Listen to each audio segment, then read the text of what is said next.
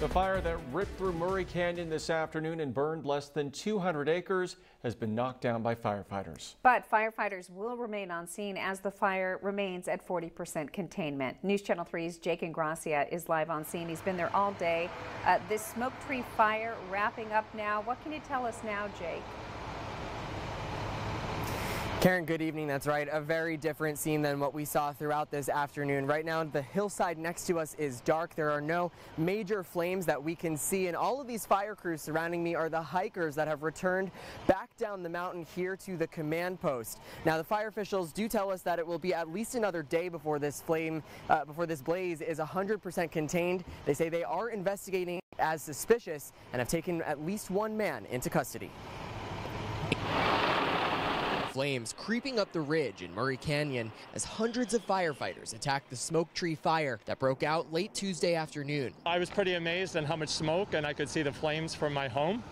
So I said, I'm going to go over and see what's going on. The fire quickly exploding to more than 100 acres. This sped up video showing how it blackens the hillside, burning through the brush. The Palm Springs Fire Department calling in backup. 5 agencies in total. We have Palm Springs Fire, we have Cathedral City, CAL FIRE, the Forest Service, and BLM all have responded to this incident. No property immediately threatened, but nearby neighbors concerned. My home is right in that direction on the other side of the golf course. There are many more homes here in the canyon on the left. We're a ways away from neighborhoods, although we do have fire units positioned to protect properties. Hand crews hiking in to hold fire lines from the ground, navigating highly difficult terrain. Steep, rocky, pretty much unsurmountable. Very rocky terrain, very slippery up there. It's a depositing granite that we're slipping on a lot. We're told that this is the point of origin where that fire initially began, and because of how steep this mountain is, it's going to be a really tough firefight